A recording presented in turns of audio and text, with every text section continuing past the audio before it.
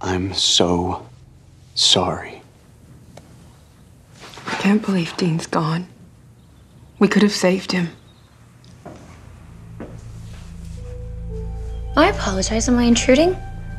Caroline, it's not like that. I keep waiting for you to make up some dumb story, so at least I can call you a liar. Is that now? I'll let you two talk. Thank you. How big of you? You have to understand. No, you don't tell me what I have to do. I went through hell when I thought you died.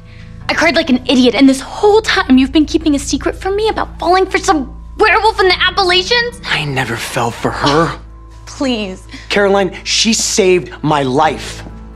I almost died trying to break the sire bond. Hayley was there for me. She helped me get through it, but nothing else happened. Then why would Klaus think that? Because I'd rather him think that than know the truth. There are other hybrids that need to be set free. Hayley and I can help them.